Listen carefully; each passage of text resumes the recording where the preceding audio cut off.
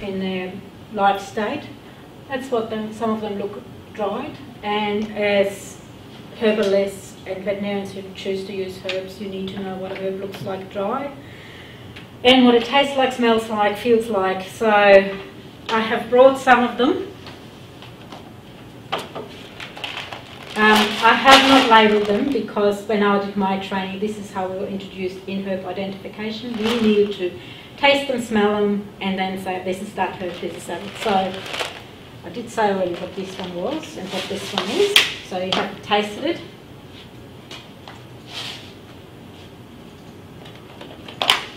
Like this one.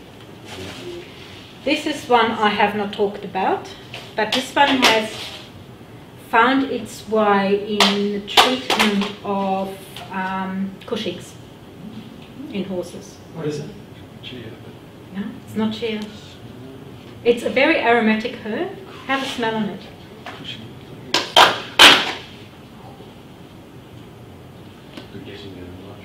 It's a very old name for it is monk's pepper. It's Vitex agnus castus. Oh, okay. It may have, because it has not been ideally stored in this container, but it's the essential oil in there that is really. But this is Vitex agnus castus, and research in horses have shown that that can help in Cushing's disease with horses and in iron resistance. Oh, I got a strong piece that time. We use it for section this time. Well, I wouldn't feed it to a stallion. No. Because he'd definitely end up with sexual dysfunction. But it is a hormone balancer. It works through the pituitary gland. So yeah, it is a hormone balancer, especially for the female. If you give it to a stallion, you might as well not have one, because in the long term they'll probably have a reaction to it that makes them not so stallion-y anymore. That's the old name monk's pepper, because it was given to the monks to keep them celibate. Another herb I spoke about, and yes, it's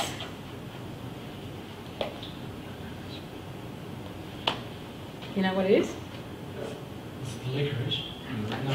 I've got the licorice in my I hand. think it's slippery elm, or slippery elm, or whatever. No, it's not. It's bark. It is bark. Willow bark. It's white willow bark. It's a very distinct smell. It is, when I work with it, it grinds down really, really fine, and it's it must be the stuff snuff's made of, because when I get it up my nose and into my sinuses, the sneezing and the mucus that starts running, and everyone goes, oh, you should wear a mask when you do that. And I says, no, it's great for my sinuses. Anti-inflammatory works. Have a guess what that is. There is a dead giveaway, a dead giveaway in there. Mm-hmm.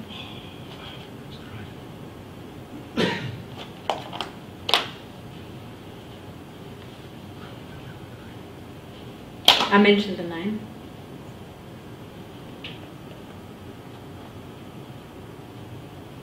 Oh, yeah. You know what it is? Echinacea. Yeah, echinacea. Because I'm just going, oh, I know that so well. You know this There one. it comes.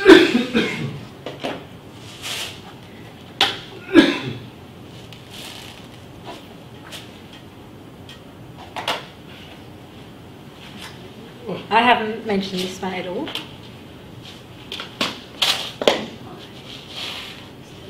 No label on it. It wouldn't be herb identification if I put a label on there. It's in every good curry. I was going to say, it smells like it. It is a curry, isn't it? Yeah. There wouldn't be an Indian curry that doesn't have it in it. And it is a turmeric. No. My obsession with turmeric. You know what it is? No. Fenugreek. Oh, come to just leave it to the thing. Yep. It's fenugreek. It's actually one of those herbs that, if you look at old farrier books, and if they have a horse that is worn down from too much work and stuff like that to pep them up, that's what they feed them. They feed What's the them. Latin name of it? Oh God, Trigonella fernum grecum. Trigonella. Trigonella fernum grecum. Yeah, because it belongs to the clover family. To the clover family. It's a clover, yes, it belongs to the clover family. So this is one of the herbs that you want to give to a mare that is slow with lactating. It really helps to bring the milk down. But if you have a mare you want to get into foal, you do not give this. Because it is a clover, it's estrogenic. That's going to shut down. Yeah. So you don't, geldings do really well on this. Geldings love this.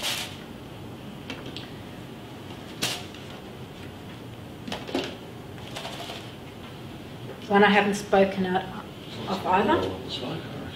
Yeah, that's it. I left a container of fenugreek in my room in Perth, and when I came back, the whole room stank of fenugreek. I love it.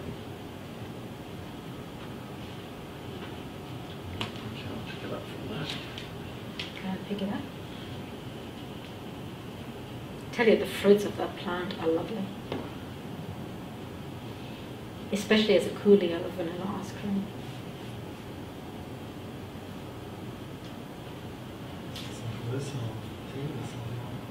It's raspberry leaf. Raspberry. So raspberry leaf is one of those herbs that if you go on a foal club or something on the Facebook, they, use a raspberry leaf for your mare. Raspberry leaf is great in mares that you want to prepare for pregnancy, because, and in humans as well, because it tones the uterus. Use it in the first trimester, stop it, and then start again in the last trimester to tone the uterus, and it makes it strengthens the uterus, so when it comes to labouring it actually has a better force to push out. Also recovers better after labour in contracting back to its normal size. But it's not a herb that you want to give during pregnancy, during the high phases of the pregnancy, because it is so tonic on the uterus, it can actually cause miscarriage. But it's one of those tricky ones. Just because it is good for pregnant mares doesn't mean it should be given all the time. What's the to local pregnant. name of Rubus. that? Sorry? It's a rose family. It belongs to the rose family. Raspberry leaf. Rubus, not nigrum. That is blackberry. Rubus. Sorry. Doesn't matter. Rubus officinalis. Yeah, everything that is rubus. No. There's only so many botanical names you can remember. And it is raspberry. And it doesn't have raspberry in it. There you go. But it is a rubus something. And last but not least, you should recognize that just by looking at this one has lost a little bit of its dead giveaway.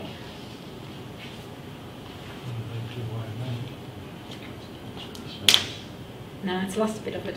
Yeah, that's what I thought it was. Yeah. Gee. Yeah.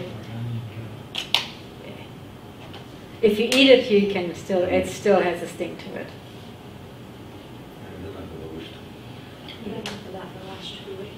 Now the common dosage, as I learned it for a horse, is a tablespoon of this. A tablespoon is roughly 1 gram. I have seen stuff on the internet where they recommended a 1/4 cup of garlic granules. That is scary. So a tablespoon is 20 ml, a 1/4 cup is what, 60 ml, so 3 tablespoons of this. Twice a day. No, it's a tablespoon a day. And then you probably won't get so much of an issue with the hind's bodies, because not so much blood is affected by it, because you don't get that high volume. But unless if I have a horse with a cold, that's, sneezing or coughing, and they'll think, oh yeah, it's a cold, then I might use it. But any other time, I don't even use it in cooking. I don't like dried garlic. If I want garlic, I use fresh one, and then I shove it. So the interesting thing is the dry garlic has much lower toxicity than fresh garlic. which is obviously Yes, culinary. well, culinary one, yeah, just the on thing toilet. is, and I looked at that, is that because it's the allicin, I think, it's the one that is the toxic part of the essential oil. And it is affected by heat. So depending on which way the garlic granules have been dried, the allicin may or may not be there. So if you get sun-dried garlic that's been dried in the shade under low temperatures, it may still be there. But if you go for the really high commercial turnover dried garlic, it probably has gone. So, but you don't know. You don't know what you're getting. You just don't know. And if all else fails, I'd rather put the garlic glove in there. If the horse eats it, it eats it. If it doesn't eat it, well, it obviously didn't eat it. Animals know. Animals know, as Henry said, animals have the ability to heal themselves. And one of the things I learned when I did my craniosacral we talk about internal physician. We have innate energy that knows how to treat ourselves. So all the best we can do as complementary therapies is support that and facilitate that energy to work its best. Whether we do that through the right herbs, the right homeopathics, the right energy healing, whatever is suitable to that animal. If we can facilitate the animal's internal healing process through the right nutrition, then that animal will do much better than with anything that suppresses and changes and forces things to go one way or another.